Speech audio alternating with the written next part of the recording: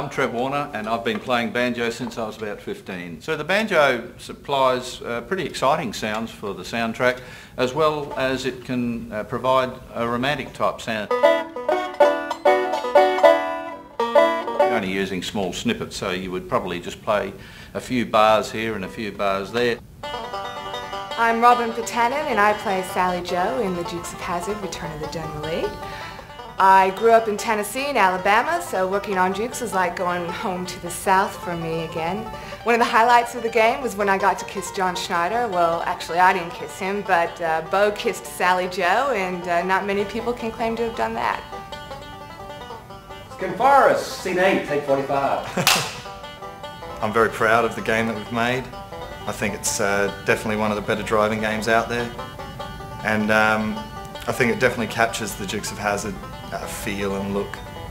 And I think the best thing about working on Return of the General Lee was definitely getting to drive the General Lee and tune the General Lee. One of the difficult things to do was getting all the dialogue into the game. So literally as you're driving around, there's lots of the actual story is unfolding halfway through the missions. You're really interacting with the other characters, Roscoe and Enos, and of course Daisy and the Duke boys.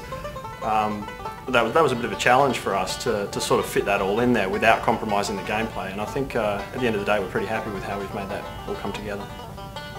I'm David Todd, I'm a lead artist on Dukes of Hazzard. I built the world, built the roads, the countryside, everything you see.